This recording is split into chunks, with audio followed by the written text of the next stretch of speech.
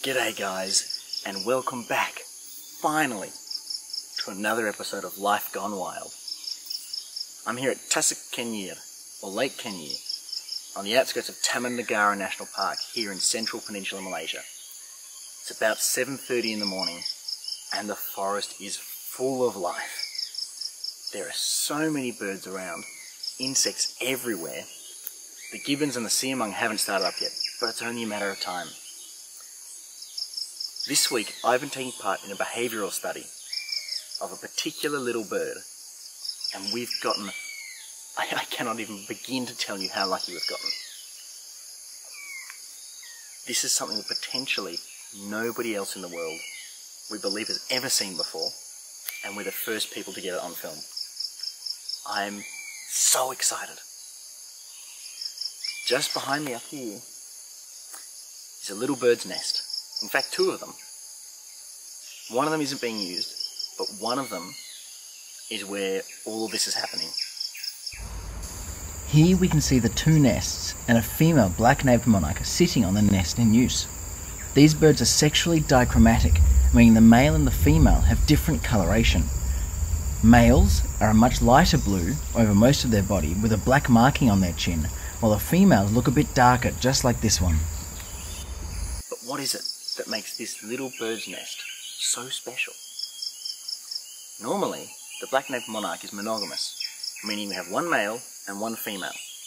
They incubate the egg together, then fledge the chick once they're born, and then let them go out into the wild to live their own lives. But unusually, that's not what's happening here. In fact, we've got two nests right next to each other. One of them unused, and one of them is where we lay our scene. In this nest, we're seeing two female black-naped monarchs incubating the eggs.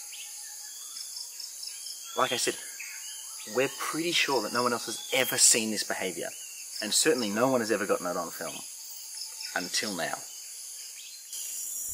Here we see the two nests side by side again, with a female black-naped monarch brooding. If you listen closely, you can hear a call before the other female appears around the nest and the brooding female flies away. Roughly 85% of bird species take part in biparental care, where a mating pair equally contribute to feeding and guarding offspring. About 9% use monoparental, with 1% of those being male only. To the best of my knowledge, it is very rare to have two females incubating the same nest, and even more so to have no male involved in the process at all. This makes this such a special find. Over the weeks that we spent watching the nest, the male was very rarely spotted. I think I only saw him once during our observation period of the nest, which involved sitting across the road from the site between 7 AM and 7 PM and recording behaviours throughout the day, in particular the shift change. I'd say though that we probably left with even more questions. We happened to see both females defending the nest from other slightly larger bird species, and we also observed a species of malkoha, a relative of the cuckoo that also parasitizes nests, removing an egg from the nest, though we never saw it return and lay its own egg in the nest. We knew that a malkoha species parasitizes black-naped monarch nests, but we never knew which species. However, both the females continued to return to the nest, suggesting that there were still eggs in there. So either we missed the malkoha laying its egg in the monarch nest, or there are still monarch eggs inside the nest. The time spent in the nest has varied, sometimes as little as 15 minutes, sometimes as long as an hour. The time that got up to an hour, just before the hour mark, the female bird started calling repeatedly, as if saying, "Hey, I've been here too long. Take over." And sure enough, not too long after, the shift changed. The other female came and called the other one away. The other female that had been incubating the egg was able to go off and feed, rest, whatever it might have been doing. I don't know. I couldn't follow them. Black-naped monarch chicks get quite large compared to the size of their nest.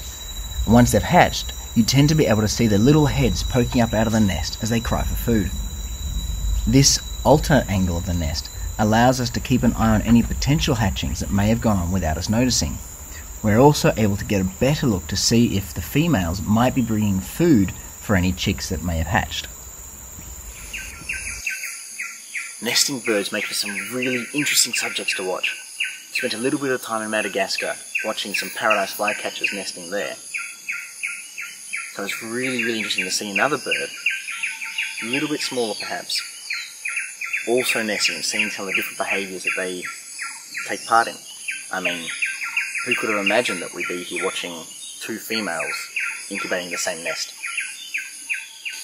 During spring, when the nesting season comes around, I strongly encourage you to jump out in your backyard. Have a look around, look up in the trees, see if you can find some birds nesting. Sit down and watch. See, is it a male and a female? Just the female? Is it two females and a male in and around the nest? Who knows? You could find something just as special. Thanks for joining us, guys. We'll see you next time.